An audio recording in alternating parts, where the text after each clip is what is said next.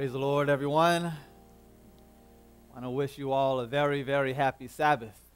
To God be the glory, great things He has done. I want to welcome you watching via live stream.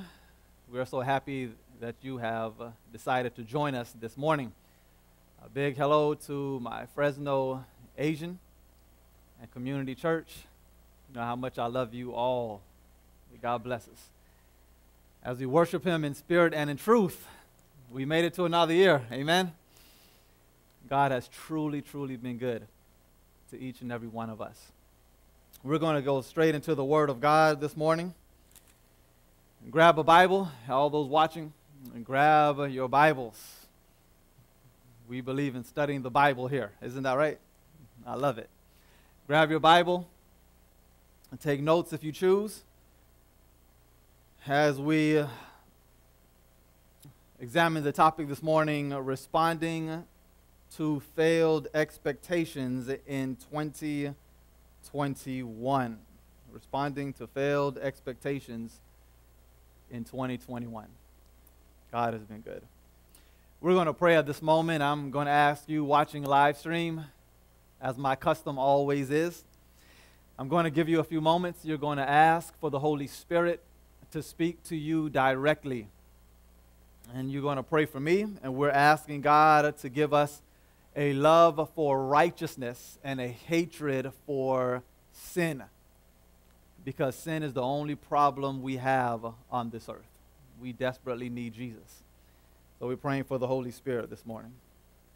Let us kneel together.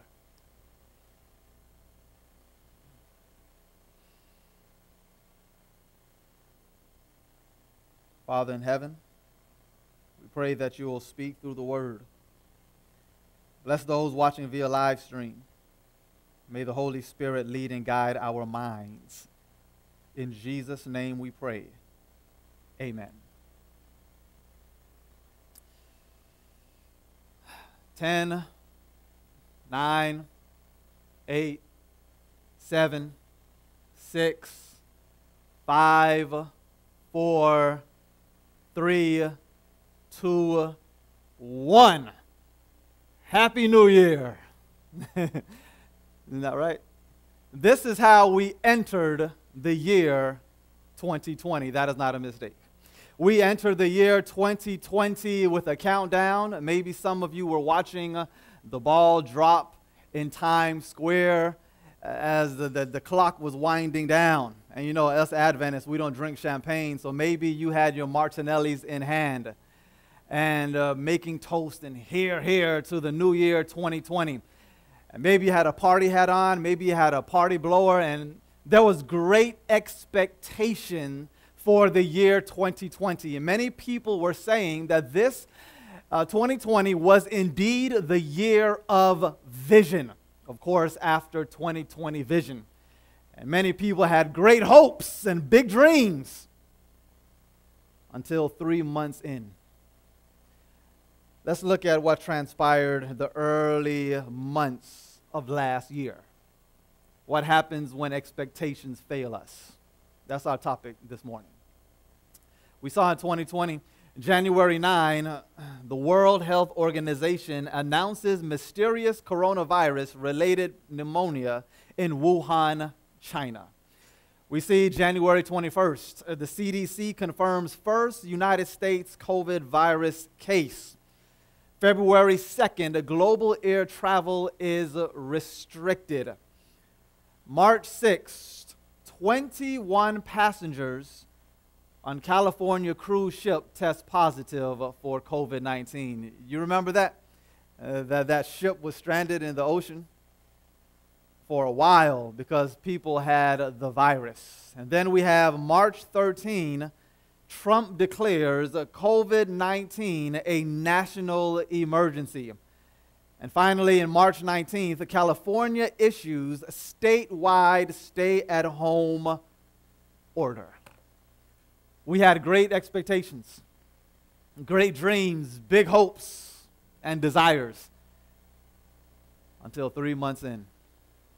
And now I've heard people saying, well, praise God that 2020 is behind us and the best is yet to come. 2021 is going to be much better than 2020. We need to pause with that thinking. You don't know that. I do not know that. What if 2021, what if this year proves to be worse than last year? Because as students of Bible prophecy, we do know that things will not get better, they will get worse. And so if we are expecting great things to transpire in 2021, that's good. We want to be optimistic. I don't want to be a pessimist. That's good. Nothing wrong with expecting big things. But what if big things do not take place this year? What if my expectations fail? How do we respond? So the question we will study this morning is, how do we respond and what do we need when expectations fail? And for our discussion this morning, I want to study John the Baptist. Okay? We will look at John the Baptist. And let's get some context before we get into the Bible. Here we have on the screen a picture, of course, of this girl. Scholars name her Salome. And she is dancing. She is dancing, and what happens is she's dancing before Herod and his invited guest. What happened, the context tells us the story. John the Baptist, he was a bold preacher, a preacher of righteousness. The Bible says he came in the power and the spirit of Elijah, and Elijah was brave. Elijah just showed up in Ahab's palace unannounced. And so John the Baptist had boldness like Elijah. And he preaches and he told Herod, it is not right for you to have your brother's wife. This is adultery. Now, of course, Herodias, the wife, did not like that. And so John the Baptist, he is then placed in prison. And one night, as Salome is dancing and she's winding her hips like a serpent, and all of these guests, they are just so captivated by her serpent-like moves, and her hips are swaying. Very attractive. Herod says to this girl, hey, I will give you whatever you desire, up to half of my kingdom.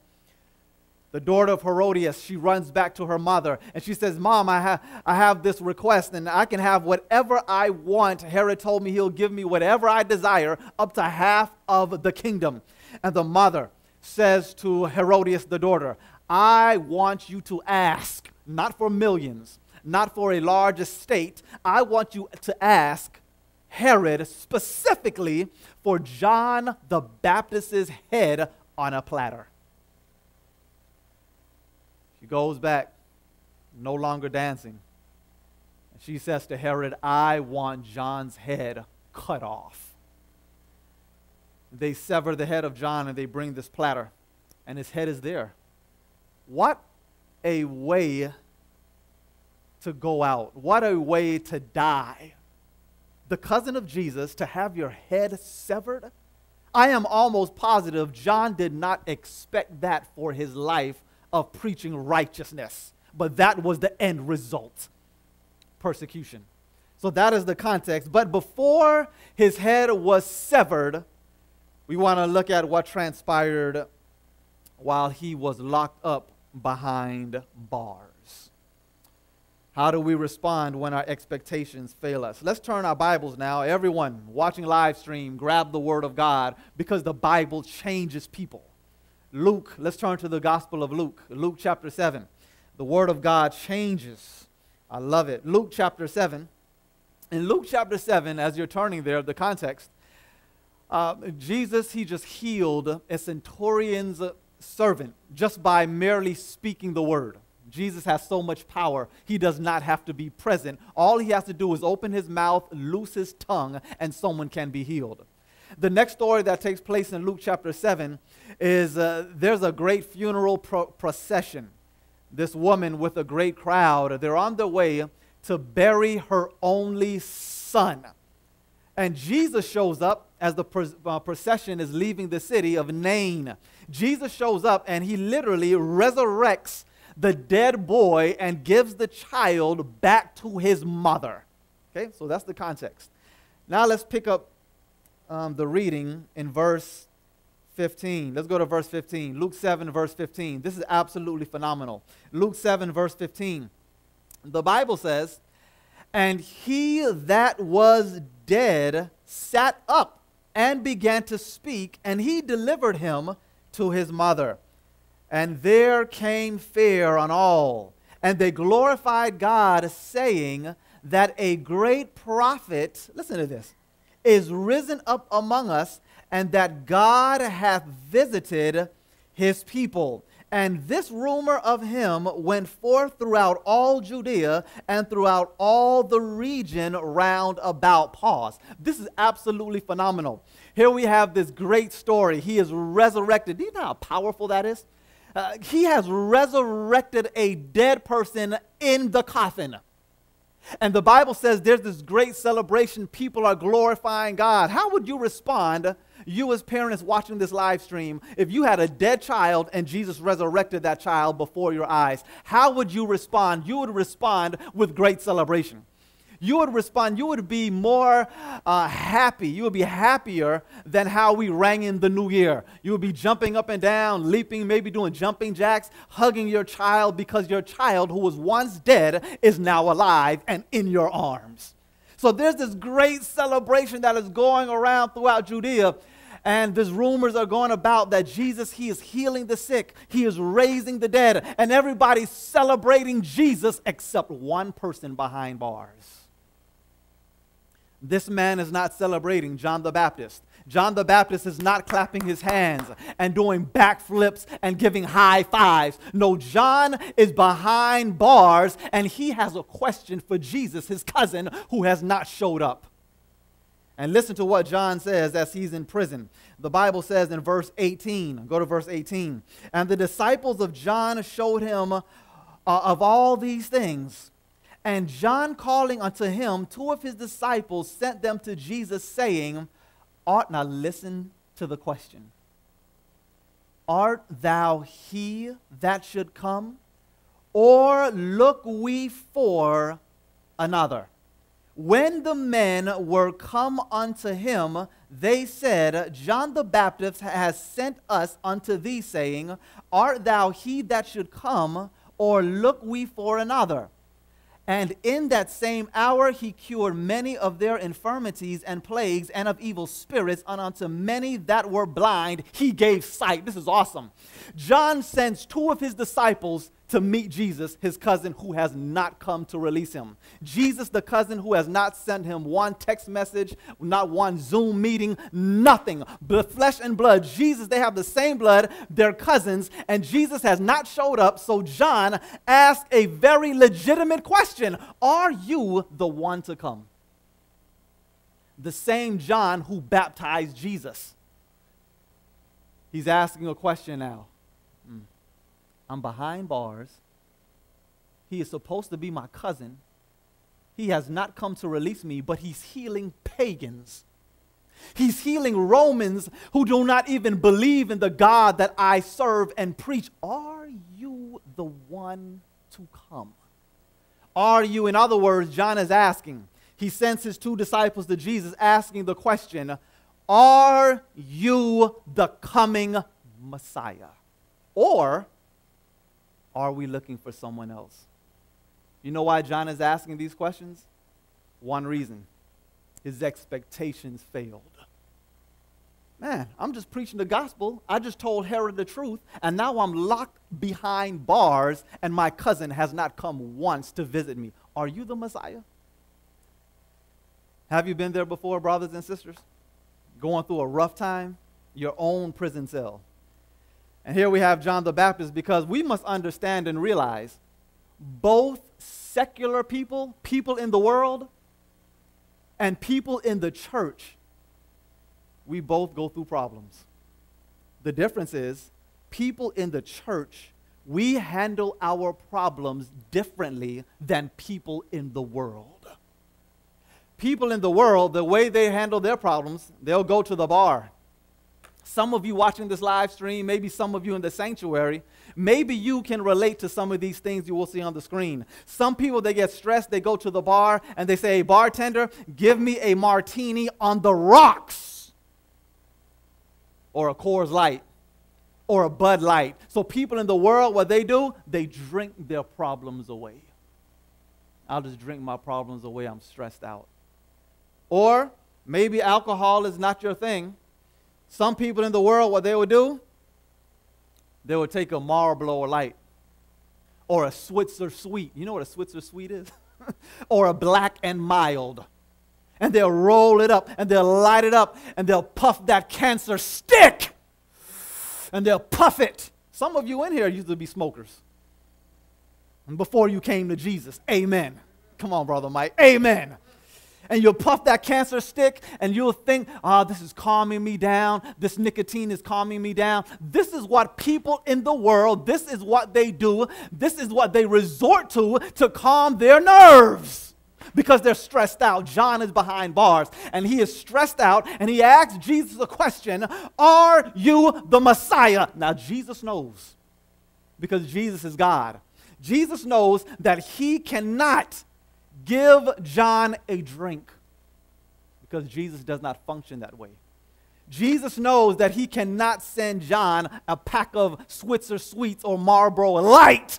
Jesus cannot do that for John to calm down. So Jesus, he's just left with one thing to do, and I love it. I love what Jesus does and how he functions. Listen to what Jesus gives John when John is stressed out and when his expectations failed him. The Bible says in verse 22, watch the text. Then Jesus answering said unto them, go your way and tell John what things you have seen and heard. Now listen very closely. Here it is. How that what's that B word? Blind see, and what's that L word? Lame walk, and the lepers are cleansed, and what's that D word? The deaf hear, and the dead are raised, and the poor, the gospel is preached. Pause. Here we have Jesus. He mentions a number of miracles, okay? But I just want to focus on three. He specifically mentions the blind see, the deaf they hear, and the lame they walk. Again, these three.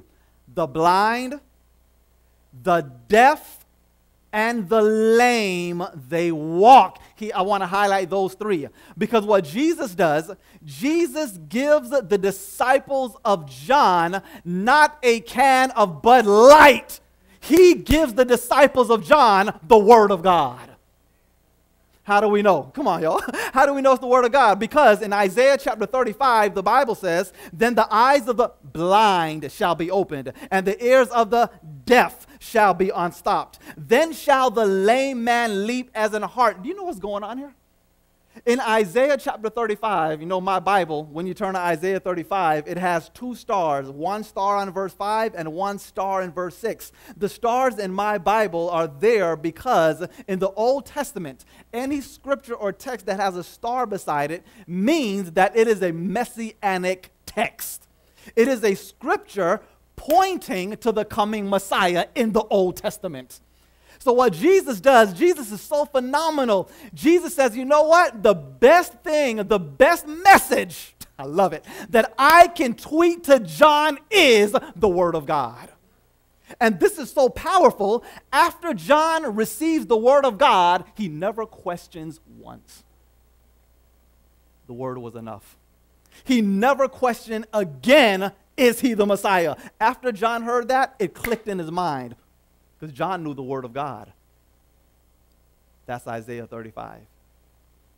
Yes, he is the Messiah. Yes, you are the one to come.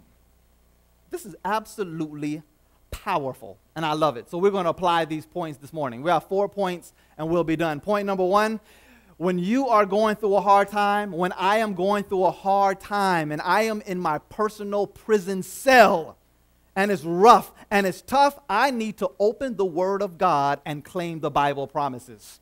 If you're going through a tough time, for example, in your health, you have a spot on your lung. The diagnosis is stage 4 and it's inoperable. When there is some type of sickness, you have to run. I have to run to the Bible and claim the promises pertaining to my sickness. if I have a problem in my marriage and the marriage is on the rocks and we're talking about divorce, I have to run to the Bible and claim the Word of God, the promises. Because if you are expecting something in 2021 and you do not receive it, you have to run to the Bible. The Bible is what Jesus gave John. Let's go to our next point.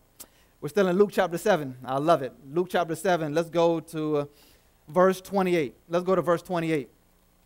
Jesus, when you continue reading the previous verses, he's talking about John. He's commenting about John. Verse 28 says, "For I say unto you," now listen to Jesus, "among those that are born of women, there is not a greater prophet than John the Baptist, but he that is least in the kingdom of God is greater than he." Pause. Jesus is so phenomenal. Here we have John. John is locked up in prison, and he is down, and he is depressed, and he is discouraged, not realizing that Jesus is on the outside praising him. Come on, yo. Jesus, he is doubting, he is questioning, and Jesus is bragging about him. Jesus is talking about John. Now we need to think about this. Jesus is talking about John when his expectations failed. In 2021, Jesus, he wants to talk about you. Come on, bro. Come on, y'all. Jesus wants to talk about us, not in a bad way, but in a good way. The question then has to be asked, how does Jesus talk about you? Well, the Bible tells us in Hebrews, "Wherefore he is able also to save them to the uttermost that come," as bad, you can be the worst of the worst, he can save you. "The uttermost that come unto God by him, seeing he ever liveth to make intercession for him," for them. Intercession is someone pleading on your behalf.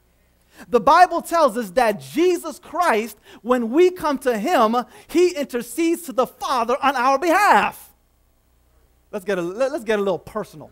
Listen to what Ellen White says, quote, "In Christ's name, our petitions ascend to the Father. He intercedes in our behalf. Christ is the connection link between God and man. He has," listen to this.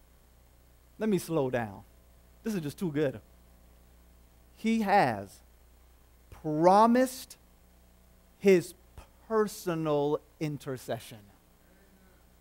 Do you know how powerful this is? When we come in the name of Jesus Christ, he intercedes for us, but it's not general. Jesus is not before the Father saying, help this person, help that person. No, Jesus is before his Father saying, help Alvin, help Mike, help Connor, help Tiffany, Tina, Robbie, Bobby. Help these people, dear God. And Jesus makes it personal as he intercedes for every single one of us watching this live stream. Jesus wants to talk about you. And he wants to talk about me as he spoke about John. So here we have point number 2 on the screen. When you are going through a hard time, when our expectations fail us in 2021, we must find ourselves praying in the name of Jesus. Now, we do know that John was a praying man. The Bible tells us in Luke 11, verse 1, the disciples of Jesus came to him and said, "Hey, Lord Jesus, teach us how to pray as John taught his disciples how to pray."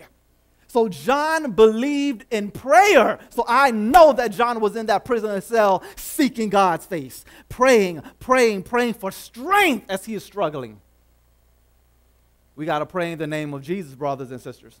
And with that prayer, we're just not praying in the name of Jesus and then asking for things, and then we say, "In Jesus' name, amen."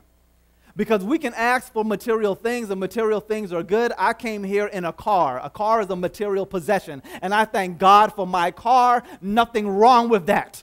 But what we need to be asking more than material things is the power of the Holy Spirit.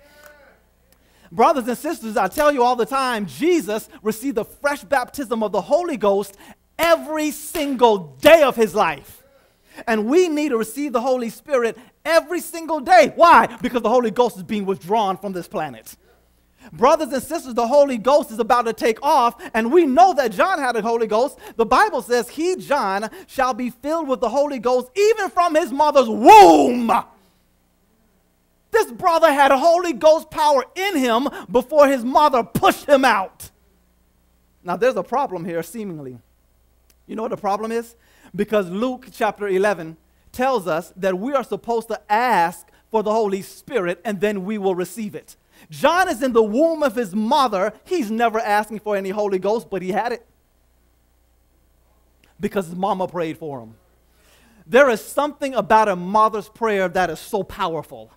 A mother's prayer, mothers love their children because they bear them in the womb. There's a connection a mother has, a father does not have. And you women watching this live stream, if you are planning to have a child, if you do not have a child, or if you have a child right now, that child in the first trimester, second trimester, third trimester can be filled with the Holy Ghost.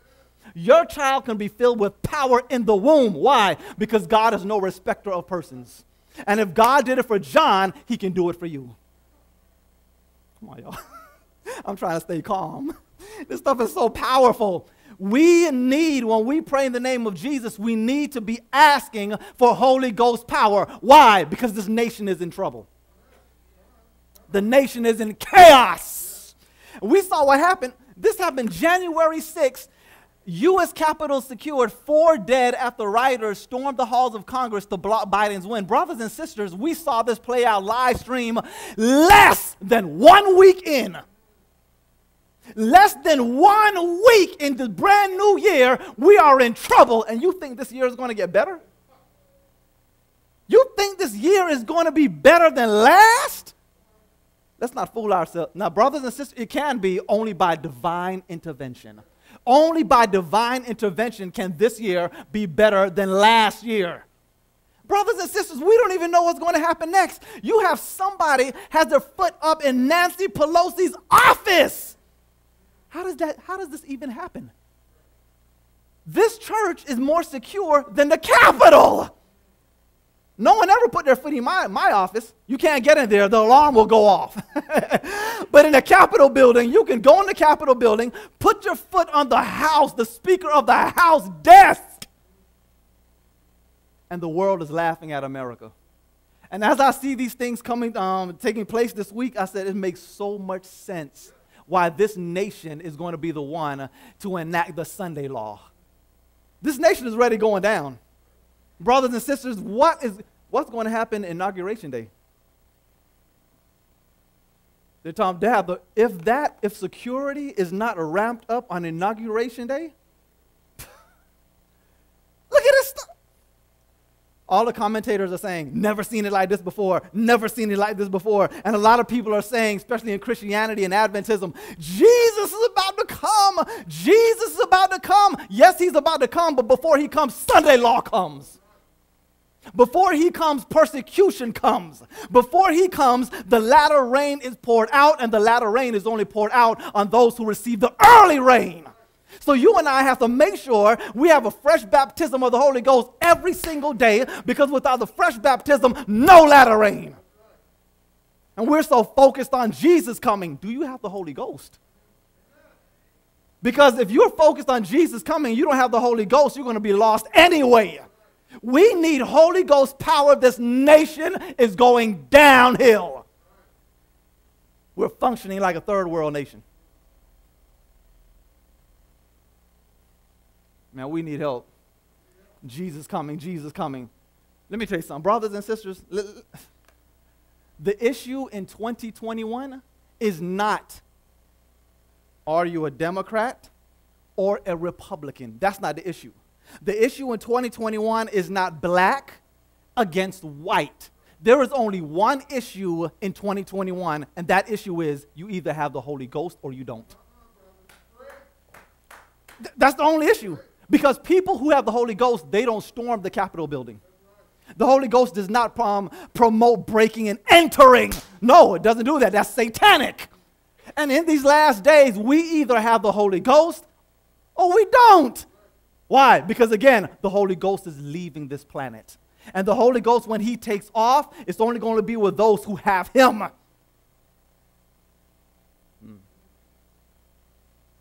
We worried about Democrat, Republican.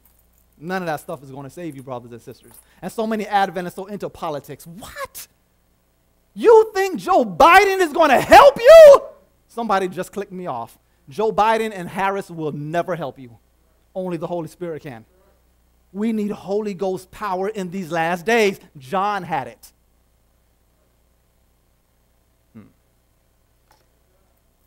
Just ask. So all you have to do is just ask and you shall receive. Let's end here. My Bible's closed. It doesn't take long to preach a sermon. My Bible's closed because the Holy Spirit is convicting somebody right now. The Holy Spirit is convicting someone watching this broadcast right now of that sin he or she needs to give up. And as we close, I want us to be thinking, what was it like when John literally is in handcuffs? He's in handcuffs. He's behind prison door, surrounded by prison walls in a dungeon with rats. I'm sure he didn't have a bathroom, so it smells like urine and feces. Disgusting. And what was it like in those handcuffs? And that night, after Salome danced like a serpent, and the mother requested for the head of John, what was it like when that prison guard came with the keys to the cell? The prison guard went to the door, opened it, and he says to John, John, tonight your head has been requested. And he grabs John by those handcuffs. And they walk down that long hallway. And as John enters the executioner's room, he sees that large sword and he knows it's for his head. What was going through the mind of John? I mean, think about it. How would you respond knowing someone brings you in a room, you see a long sword, and your head is coming off, and Jesus never visited you? You know what some of us would do? Some would say, well, God is not real. He allowed me to go through this. I'm about to get my head severed. There's no God. No. John held on to his faith. Even though he knew his head was coming off, he held on. How is this even possible? Ellen White tells us. Jesus did not interpose to deliver his servant. Watch this. He knew that John would bear the test. Bro, if I was Pentecostal, I'll be running all over this church. You know, Adventist, you got to stay calm. But when I'm studying the Bible at home, I'm Pentecostal. This stuff is exciting, y'all. She tells us this man is in prison, locked up. Jesus knows his head is coming off. They're literal cousins, does not visit him, does not send a letter, does not send a tweet, does not send a text. And he knows that John is asking a legitimate question, are you the one to come? And Jesus does not perform a miracle for John because Jesus knows he can handle it. You know how powerful this is? You watching this live stream, I do not know what you are facing in life. Whatever you are facing, through the power of the Holy Ghost, Jesus knows that you can bear the test. You can bear the test. You're stressed out about employment, Jesus knows you can handle it. You're stressed out about your children coming back to God, they grew up in Adventism, Jesus knows that you can handle it. How? Again, these steps. Number one, you got to claim the promises of God when your expectations are not met. Number two, we have to pray in the name of Jesus because power is there. Number three, we have to ask for the Holy Spirit every single day because that empowers us. And number four, after doing steps 1, 2, and 3, you will have the power, I will have the power to bear any test. Bear any test. But you can't skip steps. You know how powerful this is? Watch how powerful this is. Point number 1, claim the promises of the Bible. There was someone in the Bible who claimed Bible promises. Number 2, pray in Jesus' name. There was someone in the Bible who prayed constantly. Number 3, ask daily for the Holy Spirit. There was a man in the Bible who was baptized with the Holy Spirit every single day. And as a result of this man doing 1, 2, and 3, he had the power to bear the test. That man is Jesus. And the greatest test that he bore was in that garden. That was the test. Jesus was able to bear that test, your sins and my sins being placed upon him in one moment of time. He was able to bear that test one reason. He had the Word of God in him. He had a prayer life. He had the Holy Spirit every single day. And as a result, he bore the test in Gethsemane. And therefore, since bearing that test in Gethsemane, he went to the cross.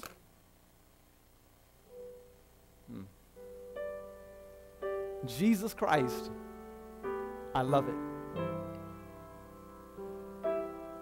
In Gethsemane, he asked the Father, is it possible? Remove this cup. Is there any way else? Is there another way out? Is there any way that God can be glorified and humanity saved? Lord, is there any way? Remove this cup. But then he said, nevertheless. I love it. He says to his Father, nevertheless, not as I will, but as thou wilt. The test was so great for Jesus in that garden. Is there another way out? 3 times. That's how great the test was. But because Jesus had so much Holy Ghost in him. Jesus had so much Holy Ghost in him. After that third prayer to the Father, he got up with his disciples, got arrested, went to Calvary, and resurrected. And now Jesus is in the most holy place of the heavenly sanctuary. And he is interceding for all those who come in his name. Why? Because he wants you saved. Jesus Christ is in the business of saving bad people. He wants messed up people saved. And when messed up people are converted by God's grace, they can be a part of the 144,000. I'm planning. I want to be a part of that number. The way things are looking, we just may be the final generation. Sunday law, latter rain poured out, persecution. I don't know. One day, you might be my cellmate. I don't know. The way things are going, brothers and sisters, if we do not have the Holy Ghost, we will never make it. My first appeal is people are going through rough times. Brothers and sisters, this COVID thing, this thing is real. What are you going through? Are you sick? I was talking to someone the other day. I spoke to this person. Someone with COVID-19, I spoke to them on the phone twice. Really tough, really sad situation. They were in the ICU and I'm speaking to them. They could barely speak. A few days later, she died. And now I'm going to be a part of the funeral in a few days. The family's having a hard time. Look, you might be watching. And you know who I'm talking to. Sis, if you're watching, do not give up on Jesus. You have come too far. I know your mother died, and it's rough. We've prayed together. And if you are watching this live stream, do not give up on Jesus. I know people who have been healed. I was talking to another man just a few days ago. He was this close to dying, very close to dying, but God intervened and he left the hospital. I was talking to him a couple of days after he left the hospital. He was on the phone crying, telling me his testimony because he should have been dead. He's crying on the phone, praising God for what God did for him. Brothers and sisters, God can heal instantly. But God also allows people to go to sleep. And God allows people to sleep because in his knowledge, in his omniscience, God sees what we cannot see. God sees that my mother had to die of cancer a few years ago because maybe she could not make it during this time. So God, I prayed for my mother. We all prayed for her to be healed from cancer, but she died. Am I going to give up on Jesus? No way. Because God has been too good for me, too good to me. And brothers and sisters, whatever you are facing in life, if someone dies, you cannot turn back on Christ. You can't do it. Why? Because he's been too good. If Jesus never does a good thing for me for the rest of my life, he's done enough. He has done enough for me. He's real. And my appeal to you watching this live stream, if you have already experienced failed expectations only 9 days in, run to Jesus. Ask for the Holy Spirit, because God knows that you can bear the test through that power. First appeal, you're watching this and you're going through a hard time and no one knows about it. No one knows about your personal prison cell, and you're going through times and maybe you're questioning God. Are you real? Are you still with me? Have I committed the unpardonable sin? Why don't you hear my prayers? God hears. He hears. And he's speaking to you right now through the power of the Holy Spirit. My first appeal is, if you are having a hard time, do not give up on Jesus. Because he's with you, as he was with John. My second appeal, for the person watching this live stream or in the building, you are holding on to a certain sin in your life. It's an addiction. It's not a struggle. It is a sin that you like, or a sin that I like. Whatever that sin may be, the Holy Spirit is chasing. He is pricking the heart to give it up. Because the latter rain is not going to fall on someone holding on to sin. It will never happen. But there is hope because you're alive. My third appeal, you're watching this broadcast and you are holding onto unforgiveness. I make this appeal all the time. You know why? Because it is amazing how many people in the church hate each other, but we're all going to heaven together. You are watching this live stream or in the building and you are holding on to unforgiveness. You can't stand your ex-spouse. You can't stand your boss for what they did to you. You cannot stand the man who molested you. Through the power of the Holy Ghost, you can forgive that person. You can forgive them. So if you're watching this live stream and you're holding on to unforgiveness, that's the third appeal, and the Holy Ghost is coming after you to give you power to sever it. Because the Bible teaches God cannot forgive us if we cannot forgive others. Can't happen. Jesus never lied. Jesus says that. Last appeal, if you need to be baptized or if you've backslidden, you can come back to Jesus right now. Hallelujah, there's hope. If you have backslidden or strayed, come to Jesus right now and he will accept you every single time with open arms. Every time. And he will give you the power of the Holy Ghost to walk a straight and narrow path. We're going to pray. I'm going to kneel. You can kneel if you choose. I'm going to kneel. And you tell God exactly what's on your heart. And God is going to meet you where you are. I love it. Because brothers and sisters, you know I love it so much? Because in 2021, Jesus is not trying to change your year. He's trying to change you. He's trying to change me. And the fact that you are alive, the fact that I'm alive, means that God still has work for you to do. There is a purpose. You are not dead. You are alive. John died because his mission was complete. His mission was done, so he's resting. You're still alive. God has a purpose for you. And we're going to pray and we're going to seek God, believing that he will hear and he will answer according to his will. I love it.